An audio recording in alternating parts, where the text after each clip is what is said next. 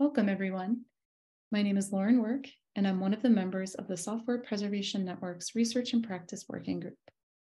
The Software Preservation Network was launched in 2016 to raise awareness, build capacity, and foster collective actions that engage a broad range of stakeholders who have an interest in the work of software preservation.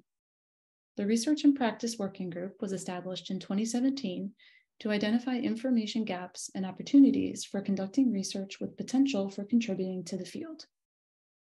My working group colleagues, Jessica Benner and Wendy Hagenmaier, will join me to present the findings of our survey and interview-based study of software preservation service providers, an expansive category that includes librarians, archivists, preservation specialists, technologists, and other professional roles.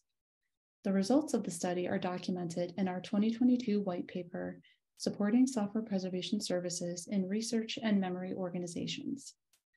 The publication and Research and Practice Working Group also reflects the dedicated work and contributions of our colleagues Seth Erickson, Krista Williford, and Monique Lasser. Before we discuss the detailed findings of our study, it's important to establish a baseline to understand the importance of software preservation. As we note in the study, material and conceptual bounds of software can be malleable and can vary a great deal across a variety of organizational preservation contexts.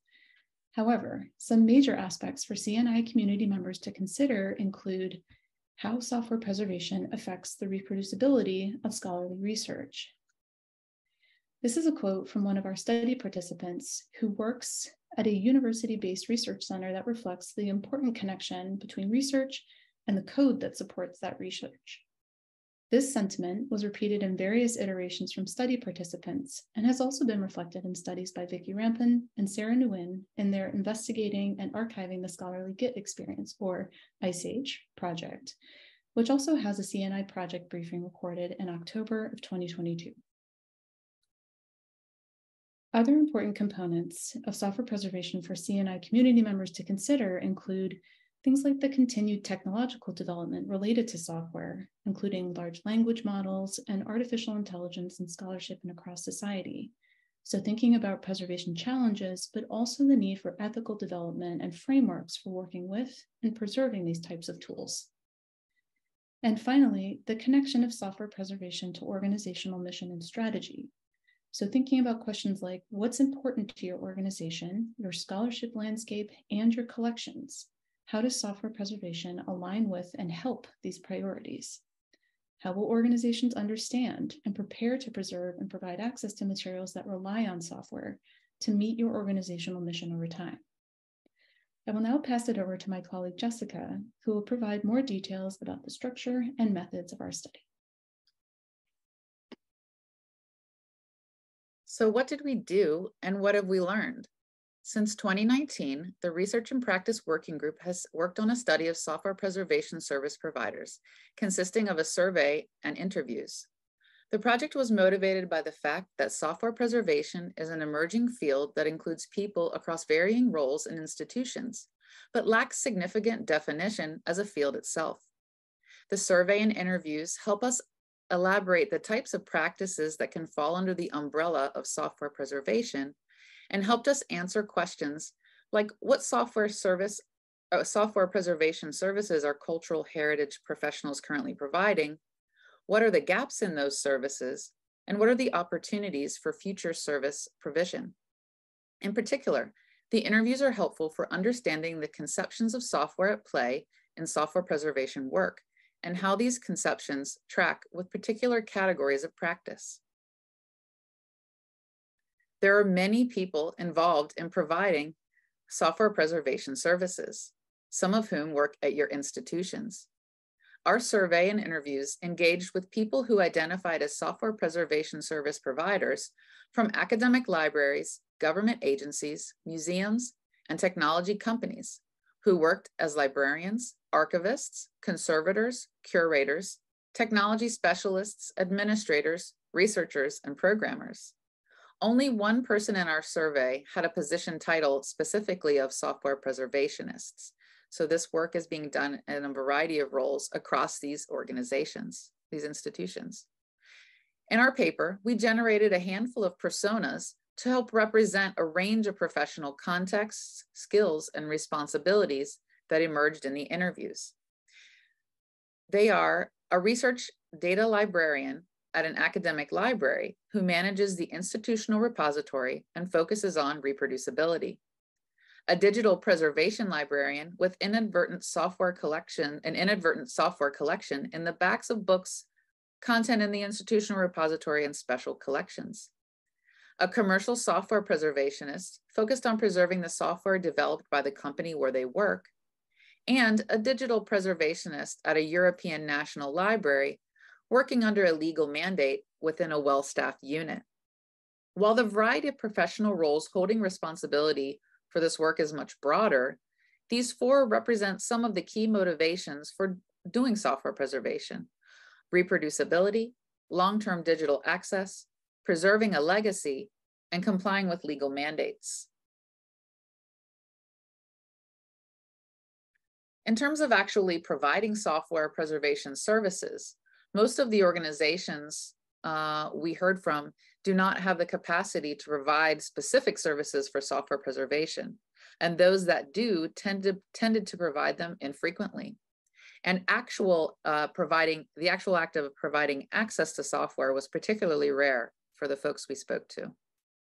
At the same time, there are varying motivations for and desires for providing these services, including supporting software as a support for other items in the collection. So needing software to access those other items, having software as part of the cultural record, and helping with reuse and scientific reproducibility. In order to do this work, we also learned that institutions and individuals need to have a broad and diverse range of skills, including both knowledge of software uses and software development and the software development process, but also understanding archival best practices.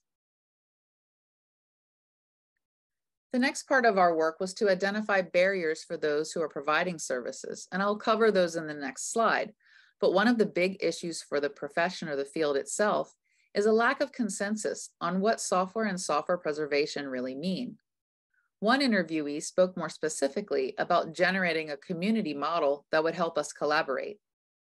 This lack of consensus hinders network building and other community-oriented tasks that can help build the capacity for various cultural heritage and memory institutions to begin providing these services and justify hiring dedicated positions or organizing dedicated training. We identified 6 barriers across 3 levels. 3 of these barriers were at the institutional level. A lack of dedicated labor and talent is the most urgent barrier to software preservation in this institutional category. And it's important because it has an impact on many other barriers we've identified. Institutions with workers attending to their software collections have capacity to take practical action, consider legal questions, and build technical, experimental, and collaborative skills across more than one employee. This issue exacerbates the professional level barrier of conceptualization that I mentioned in the previous slide. If one employee from a small organization has time to participate in professional-wide conversations about software preservation, they see a very different problem space and set of shared action items than a team of participants from an institution comparatively rich in staff time and expertise.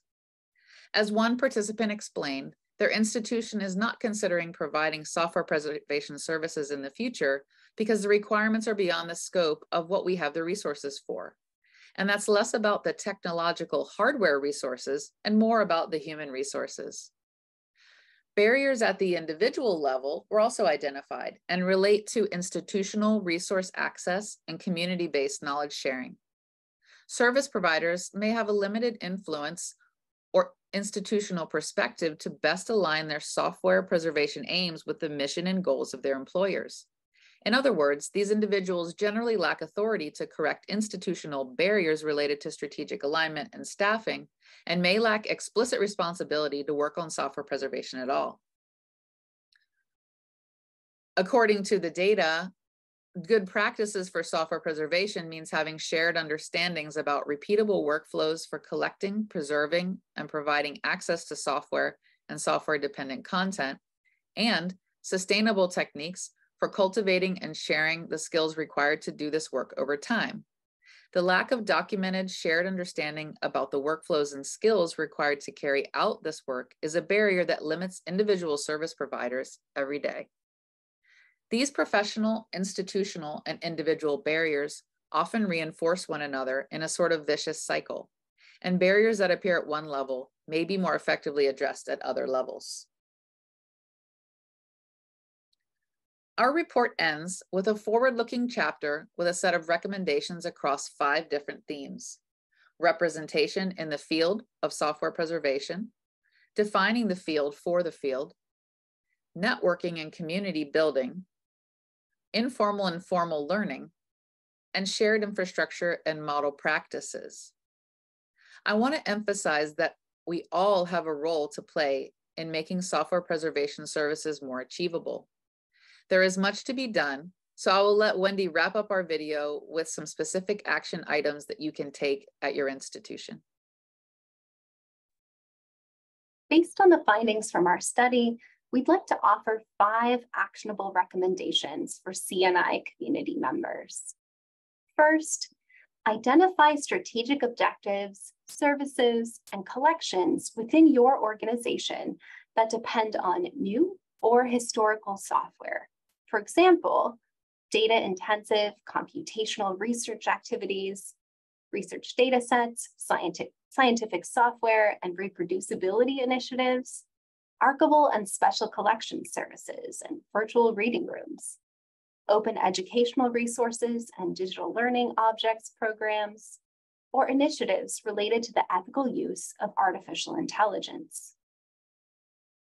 2, consider the personnel and resources you could provide to keep your organization's software and software-dependent strategic objectives, services, and collections running. For example, consider incorporating software curation and preservation skills and expertise into existing and emergent job descriptions. Grant employees time to build those essential software curation and preservation skills. Convene discussions within your organization about how your team's work depends on software. 3, catalyze conversations among your peers and across CNI about kickstarting software preservation services if you haven't already. Can you identify peers who are working on this? What barriers do they face? What unique internal capabilities does your organization have that might contribute to collective solutions? 4, invest in collaborative collection development, research agendas, or oral history initiatives to document the participation of women and individuals with diverse racial, ethnic, linguistic, and cultural backgrounds in the creation and the creative use of software.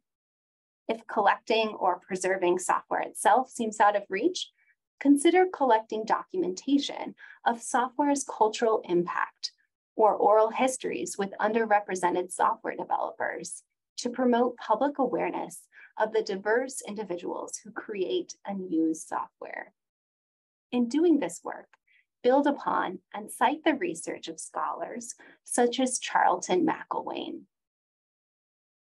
And finally, consider joining your peers in international collaborations such as the Software Preservation Network, Software Heritage, or the Software Sustainability Institute. We all have a stake in comprehending, curating, and preserving the software that underlies so much of our operations and our collections. It's our responsibility and our opportunity to ensure the ethical use of this software, to make fiscally sound, sustainable investments in the software's use and reuse over time, and to empower the next generation of end users and GLAM workers to understand the software-driven world we're creating. We look forward to engaging with you and your teams in software preservation community spaces and conversations to come.